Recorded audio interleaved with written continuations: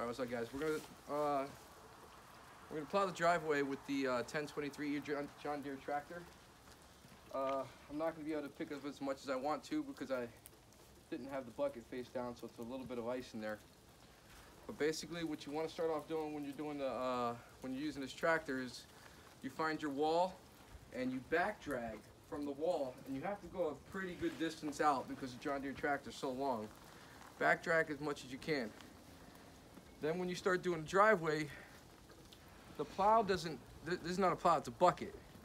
So when you start plowing, the snow goes in both directions. So what I like to do is I like to go down the middle of the driveway, get that cleared out, and then hit it in half sections. So when I do lose snow, I lose it to one side, and then at the end, you're still gonna lose it to on both sides, but not as much, and at the end you'll just drive and fix it up. So.